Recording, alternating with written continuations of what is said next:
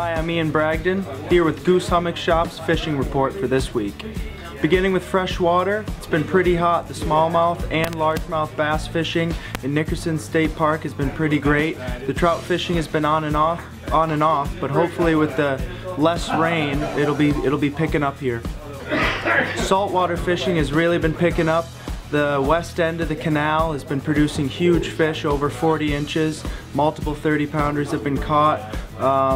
Topwater, SP minnows, spooks, everything's been working. We've seen a lot of squid.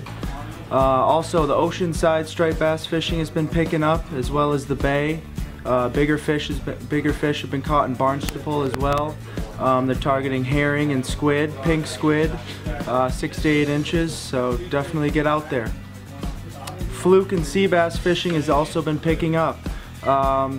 Deeper water off of Hyannis, as well as Bass River and even the far side in Nantucket. Great fluke and sea bassin with spro jigs, pink and chartreuse.